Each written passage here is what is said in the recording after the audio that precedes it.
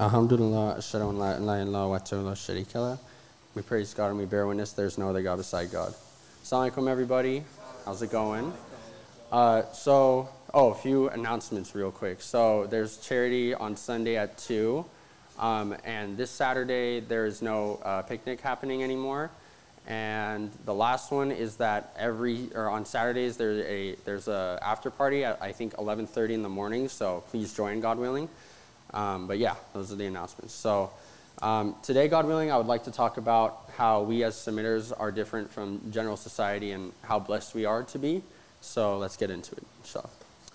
So my main point that I want to kind of drive throughout this is that the only reason that we're different from society is because we understand God's system and we follow God's laws. And a lot of these points to me throughout doing this sermon, I've noticed that a lot of them pertain to God being the best psychologist and how God knows us way better than we even know ourselves. And I also want to kind of really focus on the point of how immensely blessed we are to be able to call ourselves submitters and to have this message. And we should try to make the most of it every single day of our lives because we cannot take something like this for granted ever.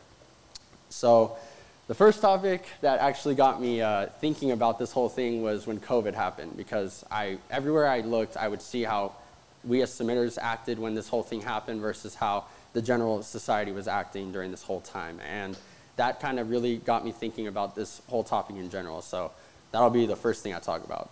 I'm sure you guys remember the mass hysteria right around the first 2 weeks that was going on. You'd hear people talking about how worried they were to catch it, to give it to someone, to die, right? And we've seen all the extreme measures. I'm sure you guys have seen all the memes on the meme pages of people just going way over the top with whatever protective gear they were wearing. And I actually have a little funny story. It was, I think, March 20th, or when it first happened, and I think that week I was with 2 of my friends, and they were kind of on the same wavelength as I was, where they didn't really care.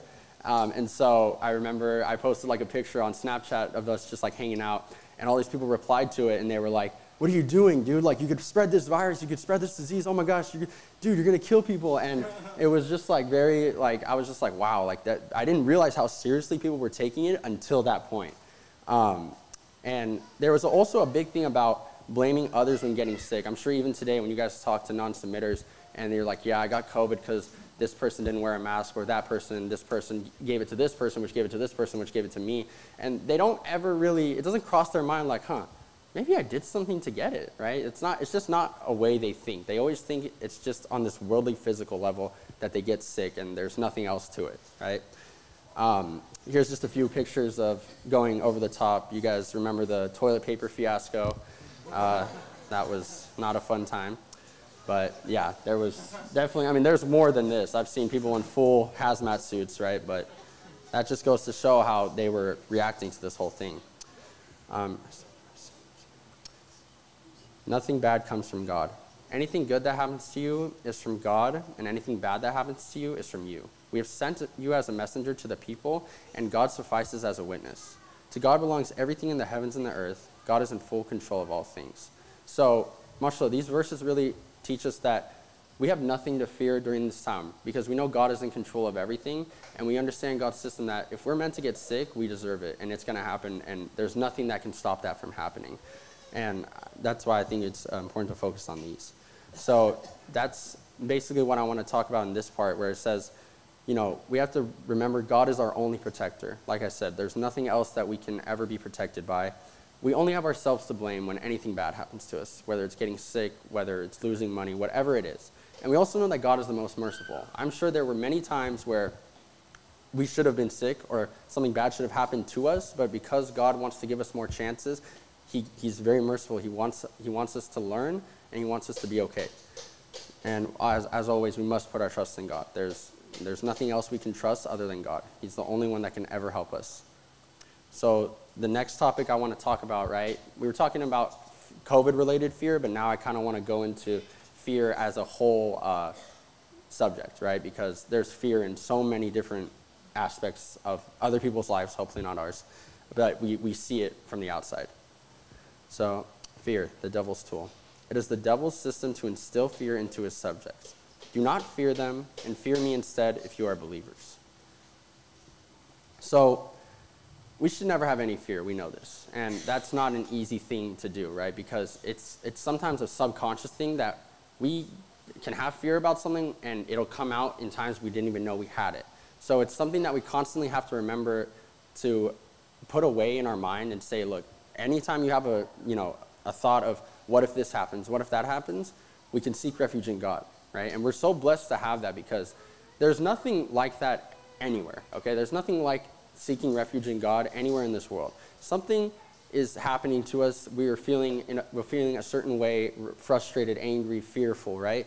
We can seek refuge in God, and if we're sincere and we truly believe it, then God will help us, right? And that's not a luxury that anybody has by God's leave, except for submitters. And, if we are going to have any fear, it should be noted that we should only fear God. We should be God-fearing people. Submission, the only religion. Indeed, those who submit themselves absolutely to God alone while leading a righteous life will receive their recompense from their Lord.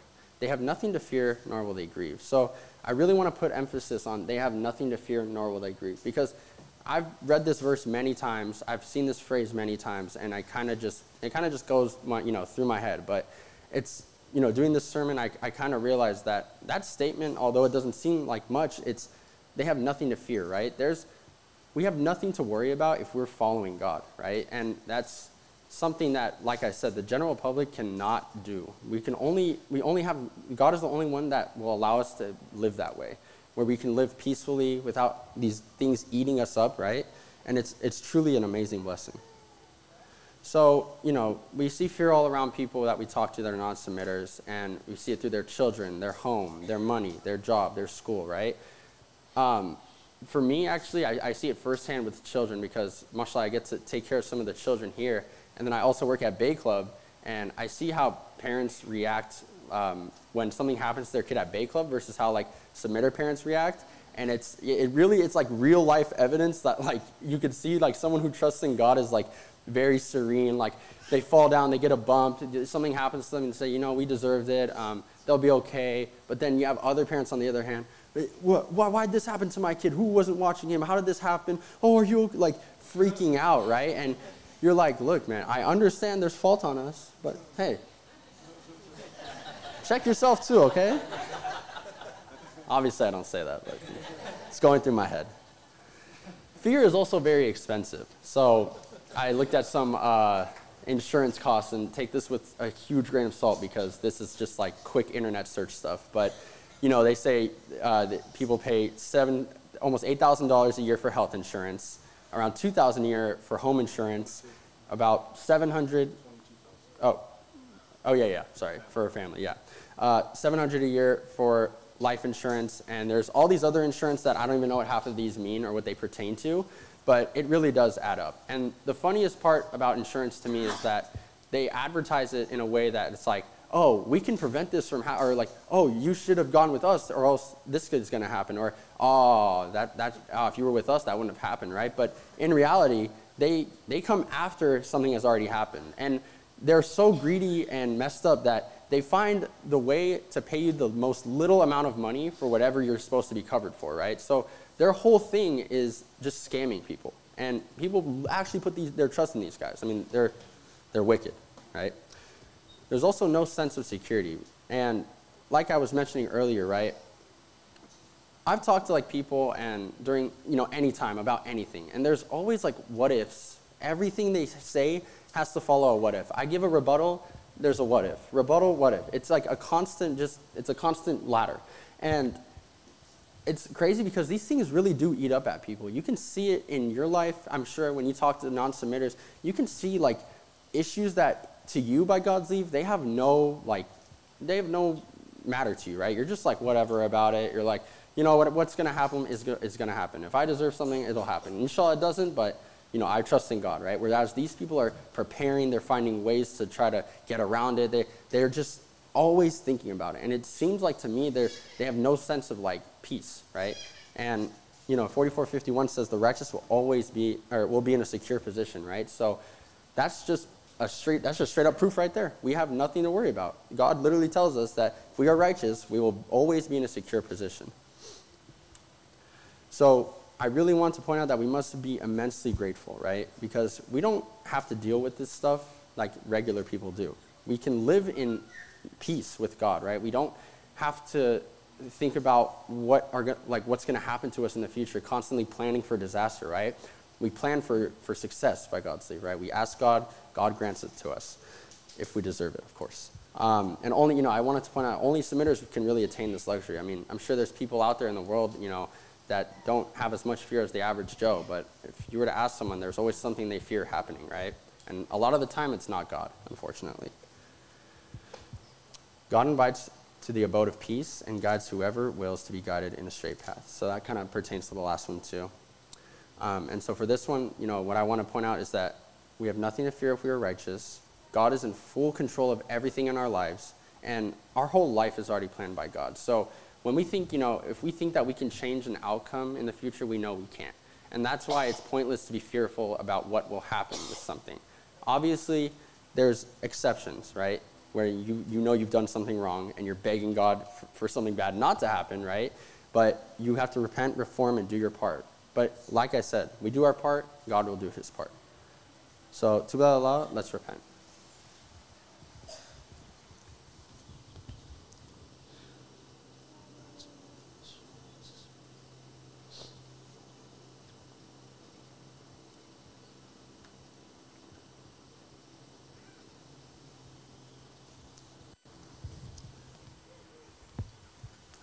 Alhamdulillah, ashhadu an la ilaha illallah wa atahu la sharika lah. We praise God and we bear witness there's no other God beside God. So I forgot to do a timer. I like MirrorWise as a timer tactic, so I'm going to get on that. So when people have constant fear, they turn to lots of different things in life. And from what I've seen, the main one they turn to is intoxicants because it helps take the edge off, in their words. Intoxicants and gambling prohibited. O you who believe, intoxicants and gambling and the altars of the idols and the games of chance are abominations of the devil. You shall avoid them that you may succeed. So it talks about all these different things, but what I want to focus on is that they're abominations of the devil. Satan has put these things here, okay, in order to lead us away from God because he knows that the humans are the most susceptible to things like these that are very easy to get and that lead us to do stupid things, unfortunately. So some statistics, about 32 people in the United States die in drunk driving crashes every day. It's about 12,000 a year. Nearly 30,000 people die to an overdose on heroin or other opioids.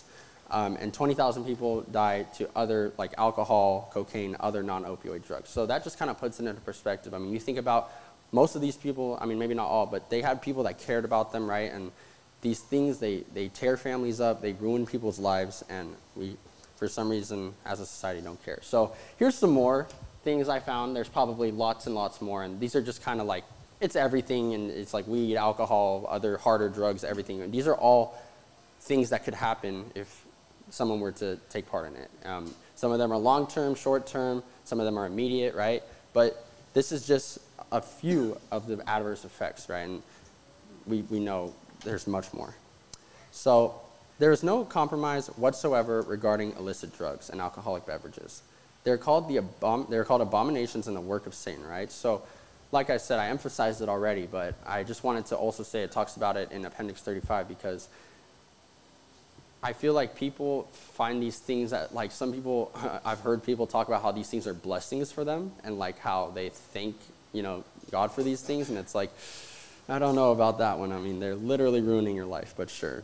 Take your happy juice and get your hour of good feelings.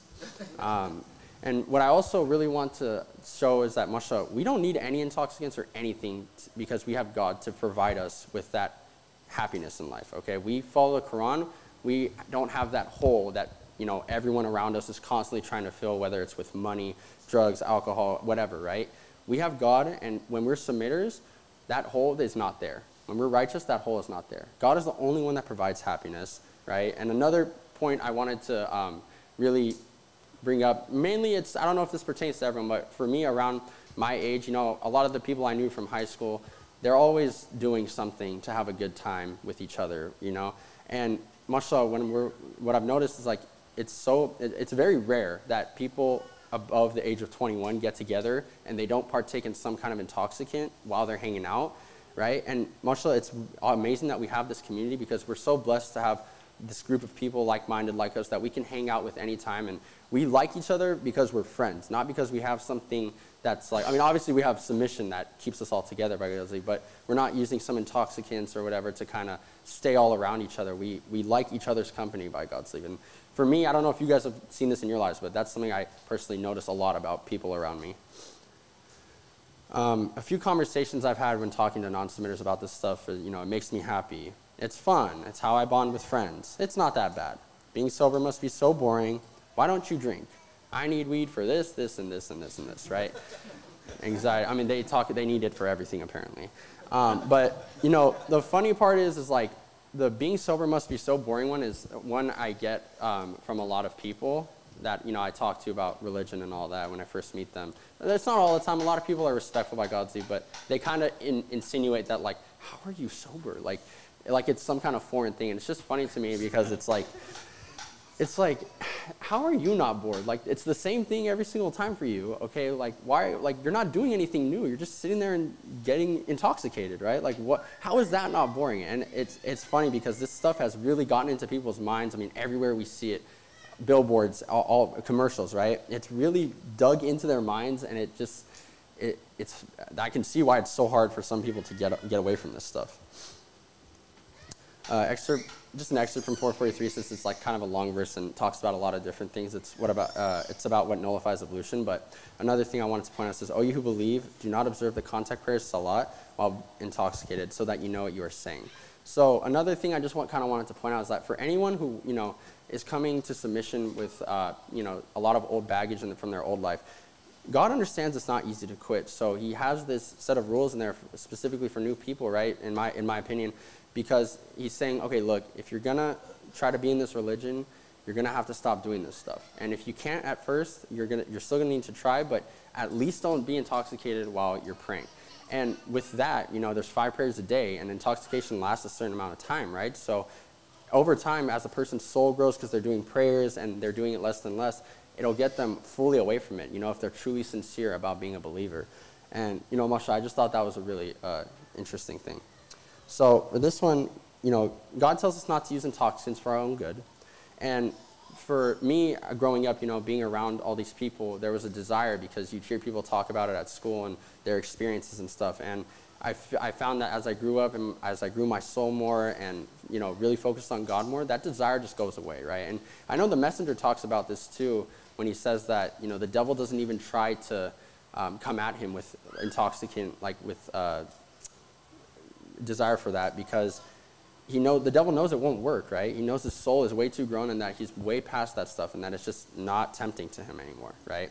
And another big thing is forcing yourself to be with believers, right? Because a lot of the places, a lot of people, they tend to be like not an entire carbon copy, but they're very similar to the people that they hang out with, right? And they tend to be taking part in the same things. So God's saying, force yourself to be with the believers so that you may become righteous, right? And you want to be more and more righteous, have good influences around you all the time.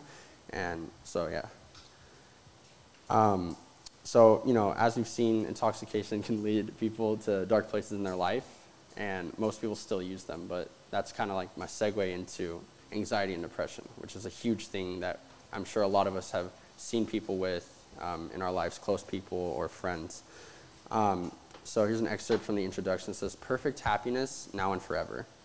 One of the most elusive objectives of every human being is happiness. The Quran reveals the secret of attaining perfect happiness in this life and forever. We learn from the Quran that happiness is an exclusive quality of the soul." So an estimated 26% of Americans 18 and older suffer from some kind of mental disorder every year, which is pretty crazy. Around 40 million have an anxiety disorder, and about 9.5, so 10%, I guess, suffer from some kind of depressive mental illness. And then the verse 1697 says, "Guaranteed happiness now forever. Anyone who works righteousness, male or female, while believing, we will surely grant them a happy life in this world, and we will surely pay them their full recompense on the day of judgment for their righteous works." So, Marshall, this is a verse I really love because it shows that as long as we are always working righteousness and believing in God alone and doing our part, we get to live a happy life in this world, which, as we've seen all around us, people spend their whole lives trying to find a way to be happy. And they use all these things, which I'll get into, God willing. But it's really awesome that all we need to do is to sincerely believe in God alone, and we can live a happy life. Because, you know, that's a very elusive thing, like it's said in the appendix. I also want to iterate how the Quran, there's a recurring theme of perfect happiness throughout the Quran. All of these verses, and there's more probably, talk about the Quran. You can see they're all different verses throughout the Quran, how God wants to really reinstate it that in our minds that, you know, if we follow him, we will have a perfectly happy life here and in the hereafter, inshallah. So a few more conversations I've had with submitters when they're talking about their depression or anxiety, you know, they'll say, I don't get why this is happening to me, right? And people never point the finger at themselves, as we can see. Nothing will fix me, you know. They think they've tried everything. They think that they're just going to be like this forever and that there's no way to stop it. They always talk about their medication. My doctor needs to up my dosage. I don't deserve this. It's not fair, which kind of goes back to the same one, right? But the it's not fair part it's more interesting to me because it's saying, well, everything in this life is fair, right? Whatever you have, whatever bad happens to you, you've deserved it. But obviously we see everywhere in the world, nobody believes that, right? They always turn to intoxicants, right? That's what they always do. And then when they become sober, they're sad again, so then they need intoxicants, and then they're sad. So it's just a never-ending cycle. And I think the worst one that I've had to experience, right, when I've talked to my friends, right, and I talk to them about this topic, you know, I tend to mention God, and a lot of the time they just say they don't want to hear it, they don't believe in God, astaghfirullah, they just say all these things, and it's like really, it's just sad to me, because I'm just like, dang, that sucks for you, because it's the only thing that's going to help, but go ahead. Another excerpt is talking about how getting up early in the morning helps combat depression and other psychological problems. And I just wanted to kind of point out that there's probably so many more hidden benefits from Quranic commandments that are easier to identify, and some that we don't even know they have like benefits to us. But that's why we say God is the best psychologist, because he knows how things will affect us. So for this one, understanding God's system, you know, God is the only one that can provide us happiness. Quality of the soul is what correlates with happiness, right? So the more we grow our soul, the happier we'll be, right? As long as we're following God. And we have to know God's qualities and only rely on him at all times for happiness, for anything, really. And because so many people don't know their purpose in their life, they are depressed, right? But by God's leave, we know our purpose. And that's another big thing that a lot of people do not know. So, like I said, we're so blessed to know our purpose here on this earth. There's so many lost people around us, and many spend their entire lives trying to find purpose through everything. There's idols everywhere around us that people think they found purpose in, but they still have bad happening in their lives, and they can't seem to take a step back and think, maybe this is the problem. And a lot of the time, it's hard for people to pinpoint what's missing, right? They say, they'll have all these things, and they just say, like, I don't know what it is. I'm still not happy. You know, I still feel like there's no purpose in my life. Here's a little thing I found when it talks about Americans describing what provides their life with a sense of meaning. There's family, career, money, spirituality, and faith, but we know that's probably idol worship for 19.999% of those people, right? Activities and hobbies, health, home, and surroundings, learning, right? So we're given all these things by God, mashallah, and they do by God's leave. They make our lives happier and better, but in the end, the only real purpose of our life is to make it back to God and to grow our souls as much as we can. We did not create the heavens and the earth and everything between them just to play. We created them for a specific purpose, but most of them do not know, right? And just like I was saying, most people do not know what the earth, they think we come here, we do whatever we want, or we're nice to people, right? And then we die and that's it, right? Or some people believe in a hereafter, but they don't truly believe it in their hearts, or else they wouldn't be committing idol worship, right? In another excerpt, it says, thus, a body that attains all the material success it longs for, money, power, fame, etc., often belongs to an unhappy person, right? And so, you know, we talk to people, you know, what's your goal in life? I want to be famous. I want to have money. I want to have this car. I want my family to do super good. I want this, right? These things, when they don't have God, I mean, we've seen so many famous people, you know, commit self-death and, you know, just turn to drugs, overdose, all that stuff, right? And you'd think, you know, this person doesn't have a financial worry in the world. Anything they want, they can get it immediately. Anything they, you know, everything they could ever want, they have. There's no sense of hardship in their life, right? So that's what an average person would think, right? But then we know as submitters that they're probably going through it the worst because they have all these things that they're constantly taking up their mind, and they probably don't think about God whatsoever, right? So that's probably why, I mean, in my opinion, that they live the most unhappy lives. The purpose of our existence. I did not create the jinns and the humans except to worship me alone. I need no provisions from them, nor do I need them to feed me. God is the provider, the possessor of all power, the supreme. The transgressors have incurred the same fate as their previous counterparts. They should not challenge. Woe to those who disbelieve from the day that is awaiting them. Right? So we literally have a verses in the Quran that says the purpose of our existence, right? And that's something that's amazing to me. I mean, like I pointed out, the average Joe does not know the purpose. Many live in misery. So we've seen all around us that today's society is more godless than ever. And I just put the whole alphabet because there's probably one for every single one of those, right? We have atheists everywhere. We have constant promiscuity being promoted all around us, more and more and more. Idol worship everywhere.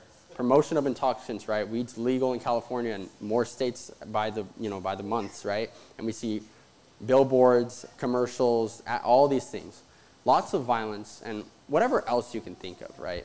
And you would think that it would push people to kind of take a step back and be like, why is everything so bad today, right? Because whether people want to admit it or not, when you look around America and society, I mean, mashallah, for us it's amazing, but for a lot of these people, they have so many problems in their life that pertain to way more than these. And you start to think, well, why are all these disasters happening to all these different people, right? And you kind of look around and you see all the stuff that's being pushed and they're trying to get away from God, right? I think we were talking about this in the text group yesterday when they're in the magazine, and she talked a lot about God in the interview, and they only ended up including her cats and their language, right? And it's because people, I mean, unfortunately, being religious and following God has become a controversial topic today, and it's extremely sad. And I mean, people are going to have to realize someday, God willing, you know, when the smoke comes. So for this one, we have to understand God's system, right? God gives us our purpose, right? We cannot take it for granted whatsoever. And we must constantly be checking ourselves, right? We don't want to lose sight of what the real purpose in this life is. And it's very easy as there are so many distractions, right? And we can enjoy these distractions, okay, as long as we keep God always first on our mind, okay? These things are here to entertain us by God's leave, to, you know, help us be happy. But God, in the end, is the only one that provides it. And we have to always make sure he's the top. We cannot be stagnant, and obviously we never want to fall into idol worship, right? Whether that's of our job, money, children, cars, video games, whatever is going to occupy your mind more than God, we have to make sure we're keeping that in check. So in conclusion, I want to say that we must remember that we're not above any of these things I mentioned, right? While some are easier to fall into than others, there is stuff that we can still fall into, and we have to stay extremely vigilant so that we don't become like them, right? God, we're supposed to set the best example, right? So because of that, we have to constantly be checking ourselves to make sure that, you know, if you see somebody who is obviously not a believer doing something that's wrong and you're on the same level as them, what is that saying about yourself, right? We have to be very vigilant about this. And we have to be so happy that we have this message, that God has, you know, given us mercy and given us this message. And every day of our life, we have to remember that God has a perfect system, that it works flawlessly, and as long as we do our part, everything will fall into place for us by God's leave, right? There's no flaws in this system, and it's amazing by God's leave. So, Akama Salat, let's pray. Allahu Akbar, Allahu Akbar, Allahu Akbar, Allahu Akbar, La ilaha illallah.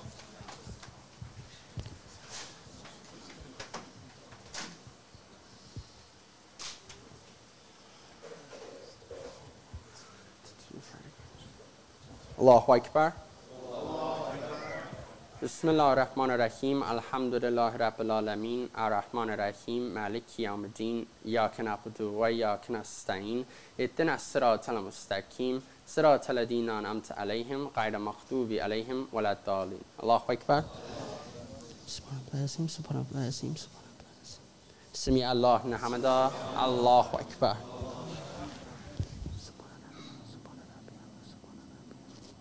الله أكبر. الله أكبر.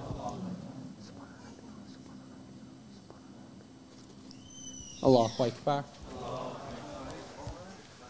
بسم الله الرحمن الرحیم. الحمد لله رب العالمین. الرحمن الرحیم. مالک یوم الدین.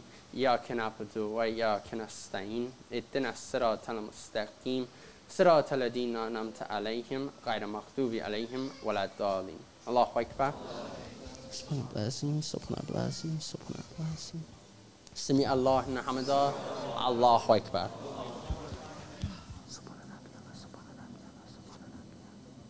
الله أكبر. الله أكبر. الله أكبر.